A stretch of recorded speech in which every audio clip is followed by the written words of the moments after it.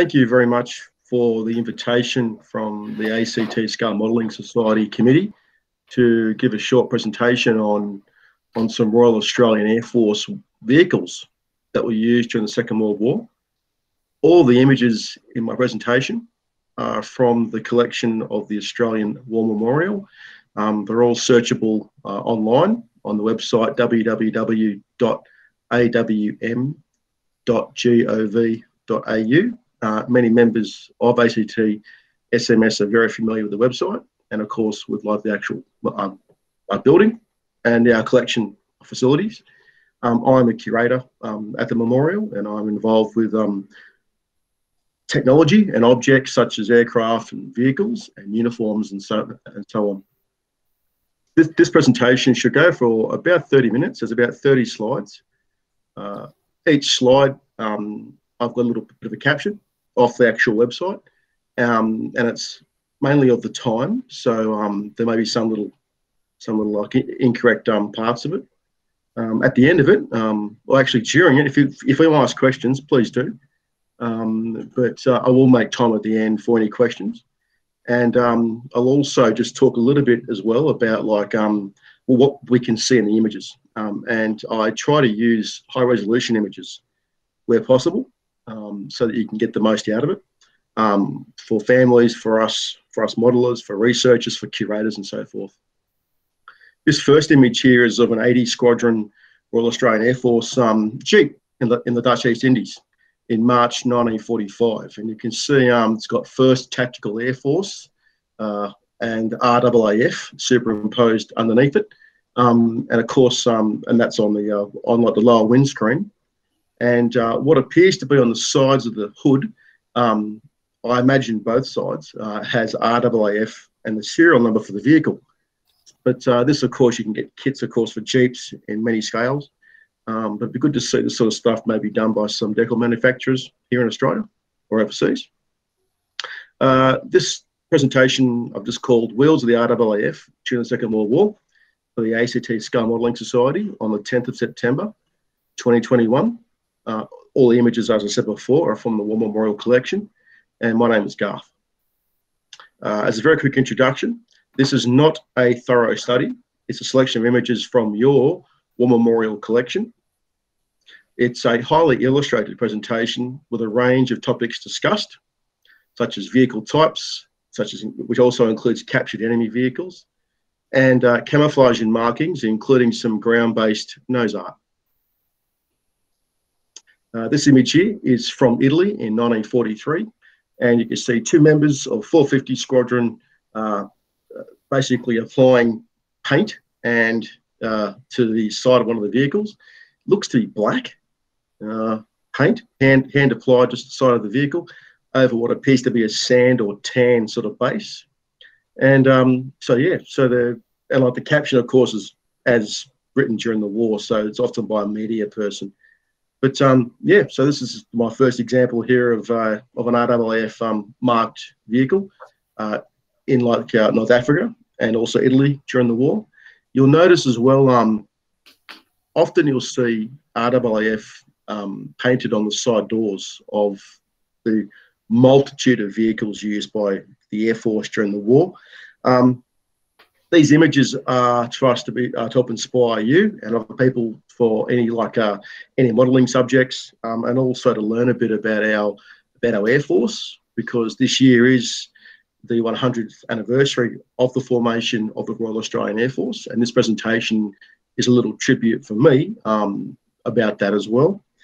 These vehicles are used in a range of roles: transport, liaison, crash recovery, ambulance, maintenance, airfield construction. That's a very important thing which the Air Force was famous for in World War II, especially in the Pacific. Was used as well in entertainment units, wireless communications, cargo, and like the list goes on. Here you have an example of a David Brown tractor being used by 463 Squadron RAAF at RAAF Station Waddington in the UK. We'll be using these images, this image and the following images to help us repaint the David Brown, which was under George for the last 20 or so years. It was painted in an overall blue scheme, and we're going to take it to a camouflaged finish. And these images here we're actually using as reference images. If you can have a close look at the image, at this photo, have a look at the sign on the back wall. Do not urinate near the hut, is what it says. So yeah, and this is part of a series of images. This is a side view of that very same David Brown tractor. It's the same people hanging out with two WAFs as well. And the pilot of the Lancaster who they were assigned to was Pilot Officer George Flanagan, DFC. You'll see along the edge here of the rear tyre, the scalloping of like the Mickey Mouse ears from like the two-part camouflage, the dark green and medium green paint, in my layman's terms. Another RAAF vehicle used by Royal Australian Air Force crewmen. And this is a personnel truck used by the same squadron, 463, driven by Women's Auxiliary Air Force member in the front. This is very special for Australia because we lost about 41% of our 10,000 Australians who flew in Bomber Command during the war. And the vast majority of those men, the last vehicle that they were in was one of these vehicles before they took their last flight. So this is a very important vehicle type, I think. And you notice that it's a very high number of women who are involved as well on and around the stations in a multitude of roles. We intend to have a female WAF member mannequin on the David Brown tractor if things go to plan. Now to the Pacific War, you've got Tarakan Island, 28th of June, 1945. You've got a Kitty Hawk here being recovered, and you'll see a RAAF breakdown lorry of number 11 repair and salvage unit helping out there. At the end of all the captions, you'll see a number or a combination of numbers and letters. That is the War Memorial collection image number if you want to look it up yourself. This vehicle, this one's cool. You've got two vehicles plus a bike at El Daba in Egypt in December 1943.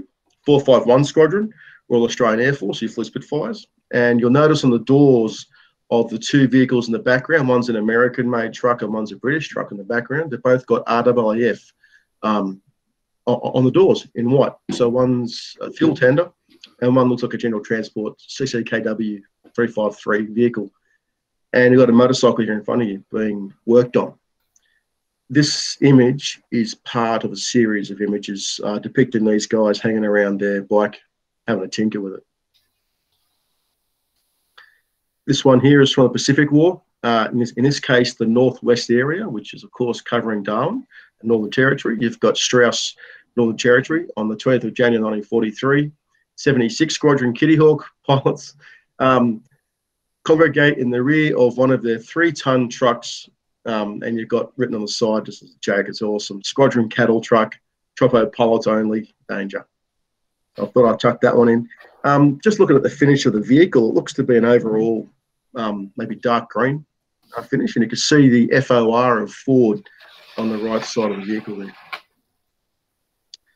So yeah, this is an Australian base, and of course Strauss was also used just prior to these guys getting there by the US 49th Fighter Group with their P-40 Kitty Hawks.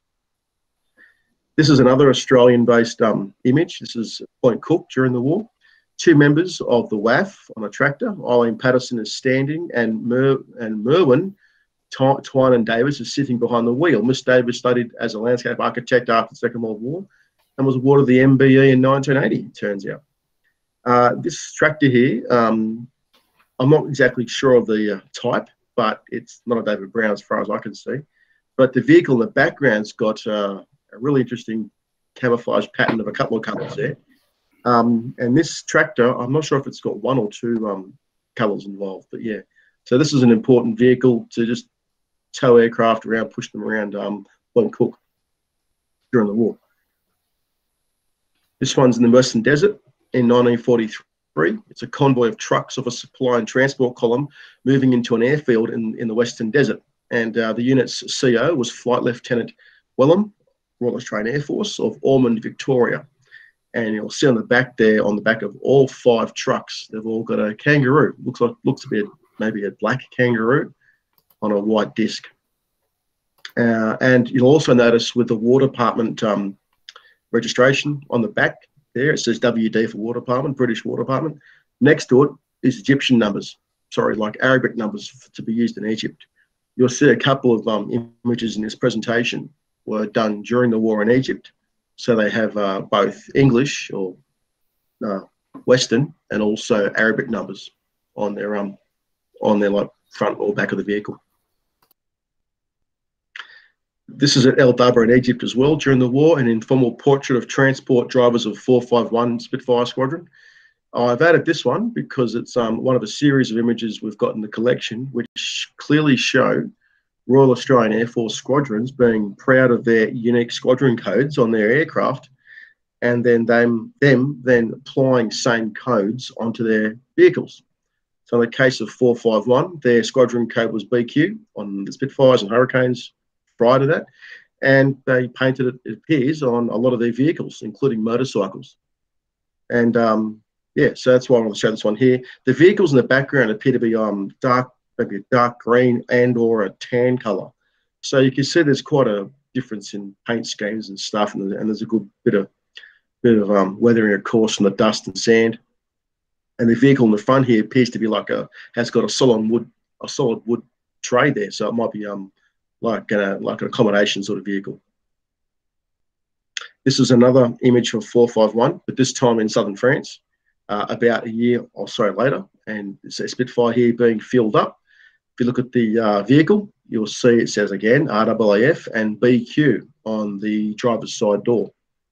So the squadron clearly was doing this in both Egypt and also in France later on.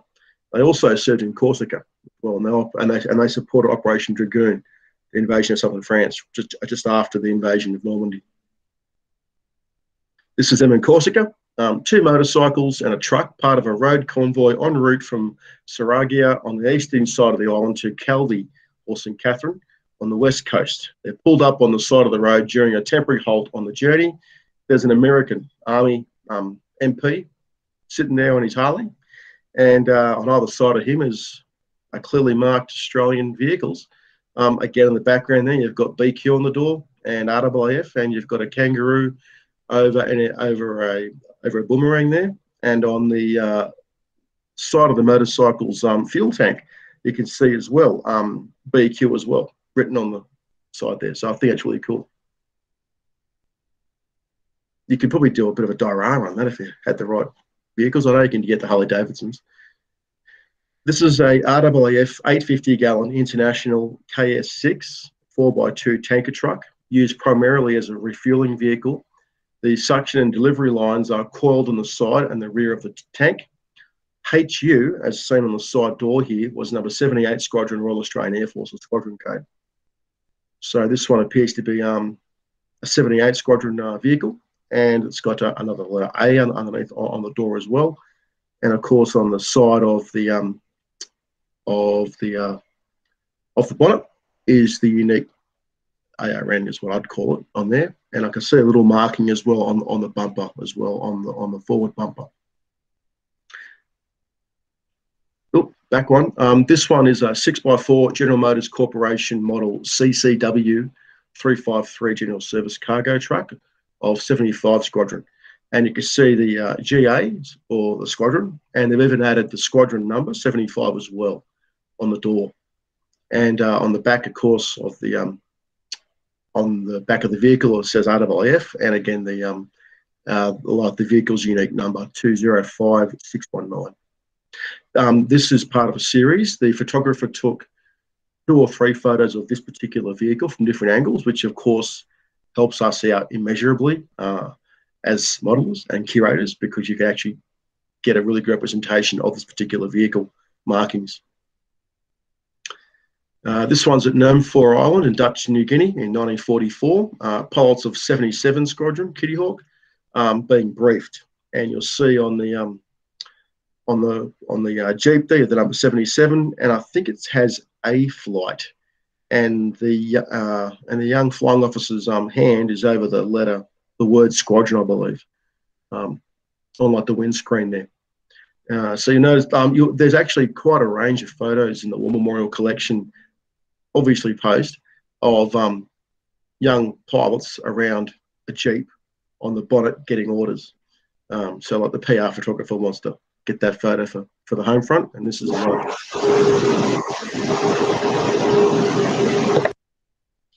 This next image is in Italy during the war in 1943. Padre Fred Mackay of Queensland, one of the RAAF's padres in the Mediterranean, outside his RAAF truck. His driver is Corporal Les Mitten of Curry, New South Wales, up near Newcastle.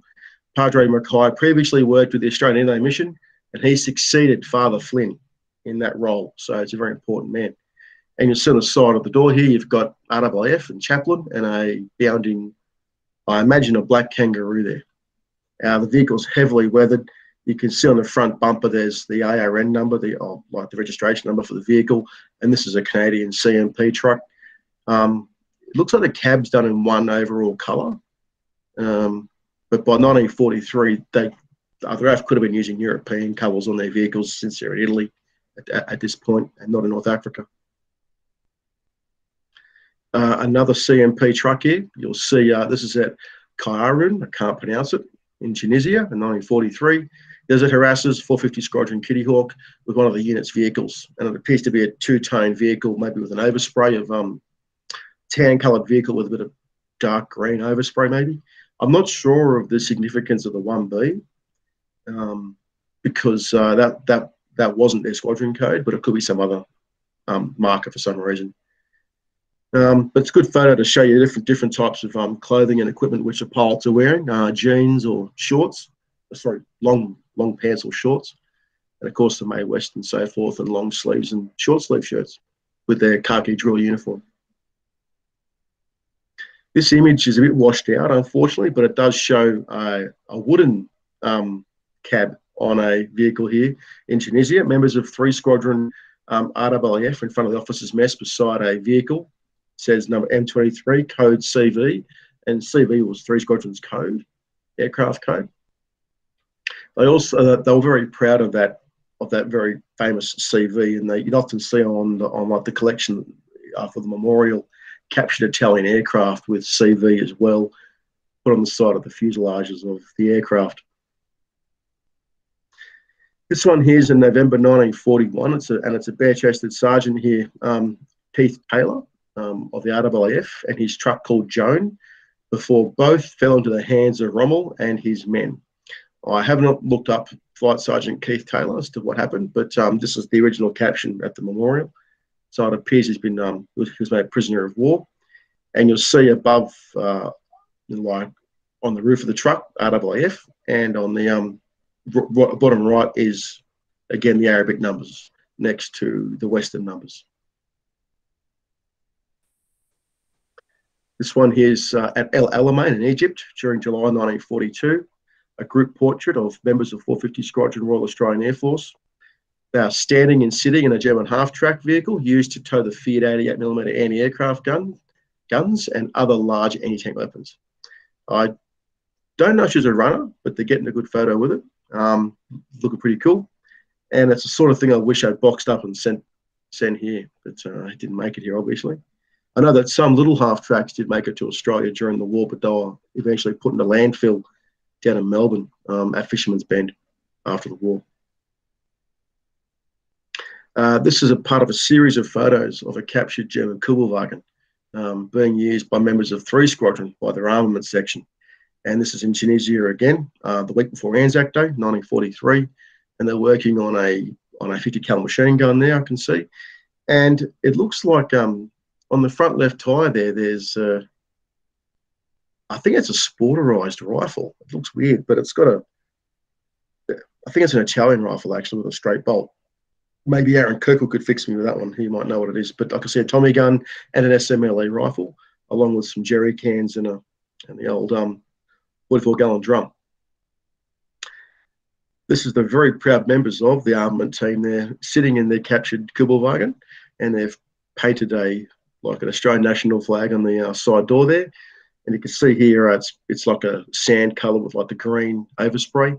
I know that there's a decal manufacturer here in Australia has made decals for this in 72nd and 48 and maybe 35th scale, but there are around.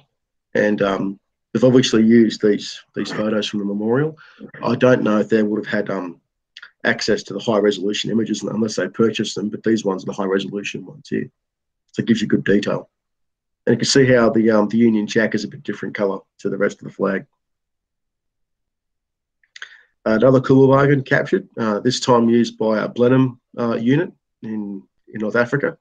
And this one here's got a two-part scheme, obviously. And it's got some interesting attachments on the outside of the vehicle. And of course, they've applied mud and that to the windscreen to help cut down the glare, so it wouldn't be so obvious to our Desert Air Force aircraft. And ironically, it's in the hands of the Desert Air Force now, and you can see the inside of the door of the vehicle is still in its original, probably German grey. That's why it hasn't been painted with the overpaint of a sand sort of yellow colour there. That's like the Kugelwagen which we have on display at the memorial. This next image is a Jeep. Jeep images are very popular with the RAAF in the memorials collection. This one here is again in Tunisia, Flight Lieutenant Ted Teamy-Up Tunbridge. I guess he was a golfer, in a Air Force Jeep acquired by 3 Squadron. And you can see here on the side of the hood, RAAF and stencil with little dots between each of the letters. And apart from that, this appears to be an overall sort of sand finish with the probably black stencil on the front, and 2 spare tyres I can see on the back of the vehicle, not just one, which is what it typically has. This is back to the Pacific, and it's at WW2 in New Guinea. On the 1st of January 1943, Corporal John Griffiths, seated in the Jeep of number 4 Squadron Wirraway, and others trying to salvage a Wirraway, I should say Wirraway, I should get that fixed, on the airstrip. The other 4 men are Americans who are passing by and stopped to help. Notice on the side of the Jeep the RAAF is using, it's got a 1st Australian Corps stencil, which is a bulldog standing over a boomerang. So that's actually an army emblem. But I guess if you need to tow this thing around, you get whatever you can get. But the RAAF is here using it with a bunch of Americans. You can see them with their dungarees on and their hats. They do look a bit different. The 2 RAAFs with their khaki fur felt hats on.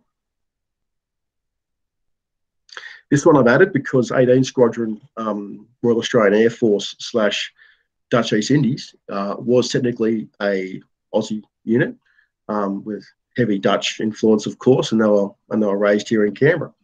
So I needed to add them. Plus, I met Gus Winkle, the man in this photo, many years ago. Personnel and aircrew of 18 Squadron, Netherlands East Indies Air Force, RAAF, in front of their B-25 Mitchell, aircraft number N5131, named Polk, after returning from a raid against Japanese. Legend pilot Gus Winkle, born 1912, died 2013, 101 years old. Smiling is second on the left there with a pith helmet and the thing in his pocket. And on this one, I've added because it's got a Jeep, and on the front there you can see RAAF 94 on the front bumper. And I thought that was a pretty interesting variation of an Australian Dutch Jeep being used in the direct defence of Australia in a very important period of the war in early 43, when you've got 18 Squadron doing a lot of work with 2 Squadron Royal Australian Air Force in and around the northwest area. This one's probably my favourite image of the ones in my thing today. It's at Falconara in Italy in November 1944. Flight Sergeant Bevan Wallace of Mossman, a pilot of 454 Squadron Royal Australian Air Force, speaks with other members of the squadron. This one here's got a whole bunch of things. I like Baltimore bombers. They're really cool. And you've also got nose art on the side of the aircraft. You've got on the actual vehicle here, on the vehicle, you'll see Australia written proudly across the top of the roof. You'll also see a Allied star, white star with a circle on the bonnet. On the front of the bonnet, it has RA and I imagine AF. On the other side as well, there's a gas patch. On the front right wheel bay there. The circular-looking thing, I imagine, will be a gas patch, which would change colour in the event of it being contaminated with like mustard gas, for example. And it looks like there's a vehicle registration number on the bumper, but it's a bit obscured by mud and dust and other stuff there in Italy in late 1944, when I imagine the weather's getting a bit cold. The RAAF sitting on the vehicle's got his Wellington boots on as well, I can see, and on the door there appears to be like a white square. So this vehicle's got some pretty cool markings on it, in addition to a really rare Australian used aircraft, the Baltimore, or 454 Squadron. And yeah, just a cool image. So this is my favourite one.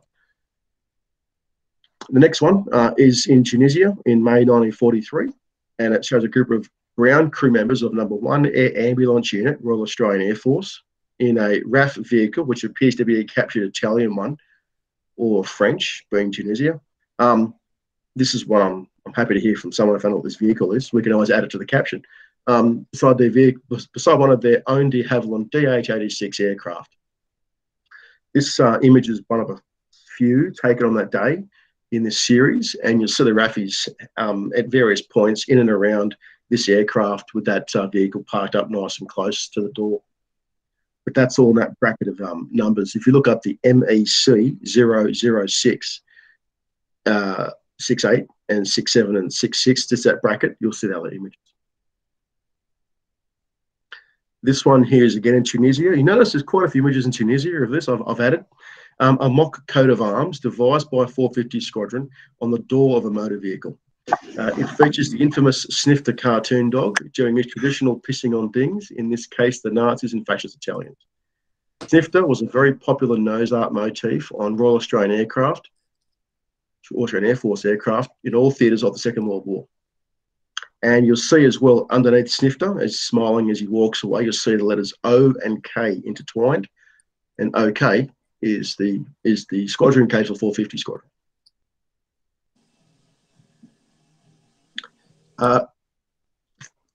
Thank you so much for your time tonight. It's really appreciated. I'd like to thank the ACT Scum Modelling Society, like our committee, for this opportunity to have a talk to you tonight. And I hope you guys enjoyed some of the images which I've put up. I tried to put in a mixture of home and away team, the Aussies in the Royal Australian Air Force in World War II who fought overseas, and those that fought in and around Australia during the war. Happy 100th birthday to the Royal Australian Air Force as well. And are there any questions I can you guys here tonight? Hey, Garth, Phil Hasey. Mate, I was in the States a few years ago visiting my brother-in-law. We went to the Military Aircraft Museum in Virginia. And they have some ground gear in there. And they had a ammunition trolley for I think it was a 25-pounder. And I think the 25-pounder, I've got the photos, can't remember now, but they were both, I'm pretty sure they were both marked, at least the ammunition trolley was, with Australian unit markings as well. And it's, you know, things like that just turn up, and it's you know, they're interesting, some of the stuff that you can see. Yeah, you get all types of things spread out all around the world after these major conflicts, and Australian stuff got spread obviously heaps in the States and like to Britain and so forth. And the problem is, like, a lot of this stuff was still useful after the war. Those boxes could be used to carry anything. So you'll often find that all that sort of ephemeral stuff, which isn't supposed to last long, didn't last long either during the war or right after the war, when like civilian community just uses these former Allied boxes and equipment and just use it for their own personal thing, and as chicken feeders or whatever you want to use it for.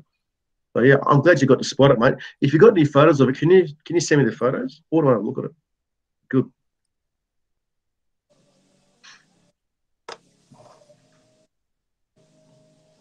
Are there any other questions? If not, you can always email me or bring it up in the ACTSMS Modelling forum and that. think Phil might have bounced. Yep. Well, thanks again, everyone. Sorry, Garth. Aaron Kirk was just asked a question. Is there any photographic evidence of the Royal Australian Air Force using Japanese captured vehicles in the Pacific? Yes. The images I've only used in this presentation were high resolution.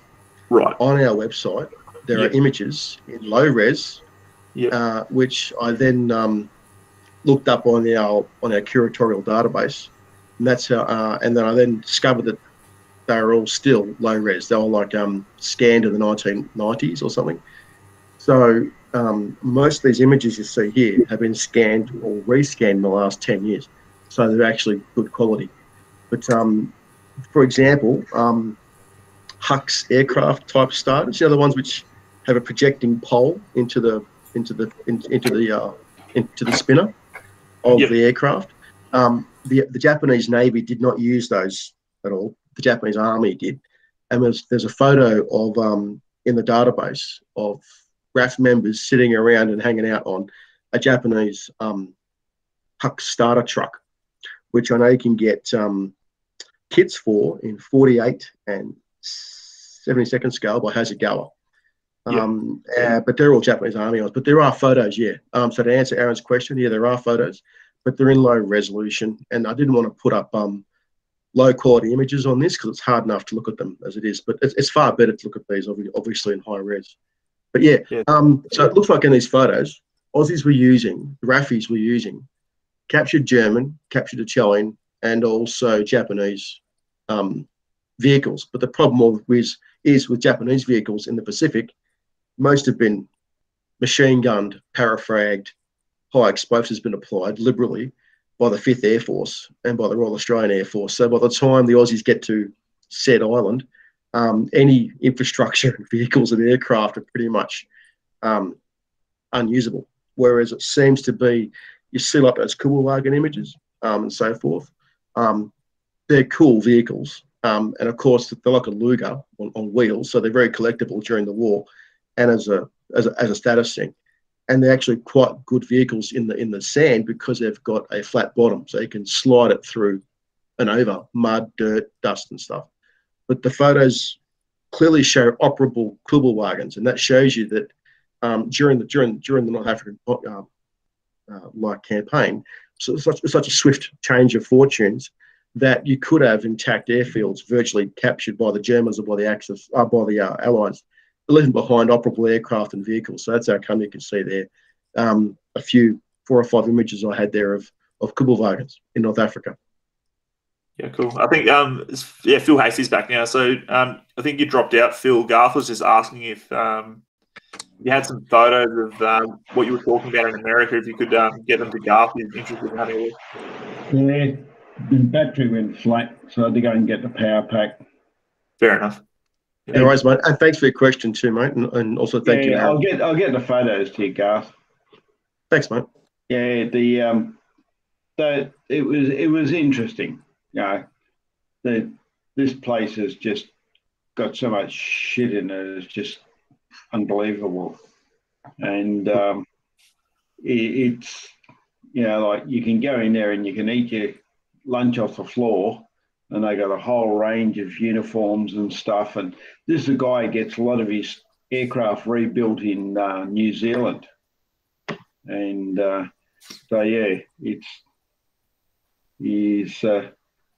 get the photos to you and you can have a look at them.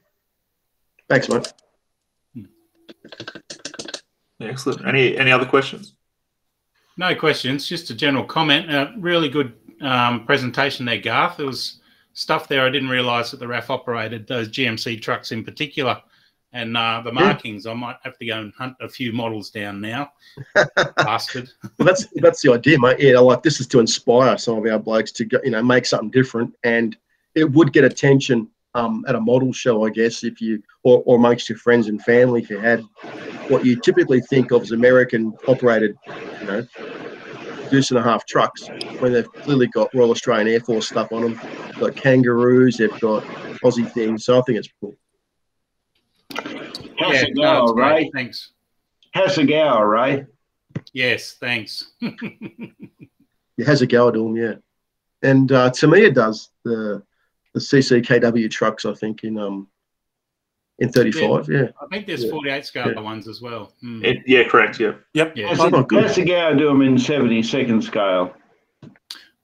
Yeah, I've got some of the tankers, but not the general GMC, the cargo trucks. Yeah. And on our work database, if you put in RAAF airfield construction, what those guys did during the war was amazing, and they had so much different kit. And it was the one RAAF thing which, like MacArthur, needed in his invasion of the Philippines.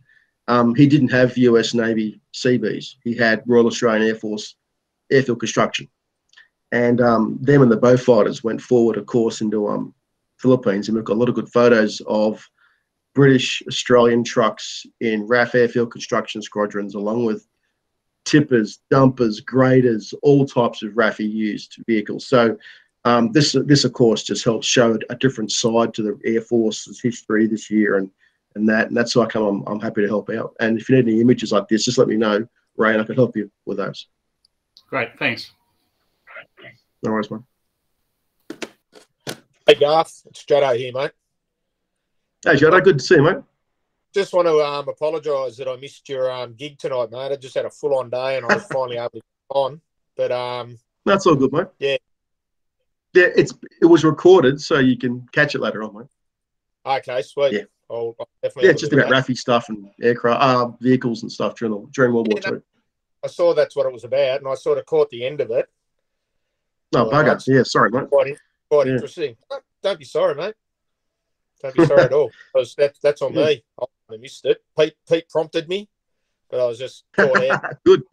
Well, it's good to see this has got the clear sponsorship of your mob spec mod too. It's good. No worries. Bloody good. Excellent. Keep those Instagrams coming, mate. Loving them. Try to. Oh, you're smashing them out. Yeah. Is there anyone? Any other questions? No. Yeah. I guess Garth, just formally on behalf of the committee, just thanks for your time tonight. It's recorded. I'm sure the people that weren't able to get on will have a chance to watch the recording later and get some benefit. No worries, mate. You're welcome. So just greatly appreciate it for your time and stuff tonight in putting that presentation together for us. Thanks. Yep. Thank you very much. I'm just happy to help out the association and give like a thing. Yeah. Thanks, boss. Appreciate it. No worries. Thanks, mate. Cheers. Thanks, boss. Yep, I'll turn recording off now.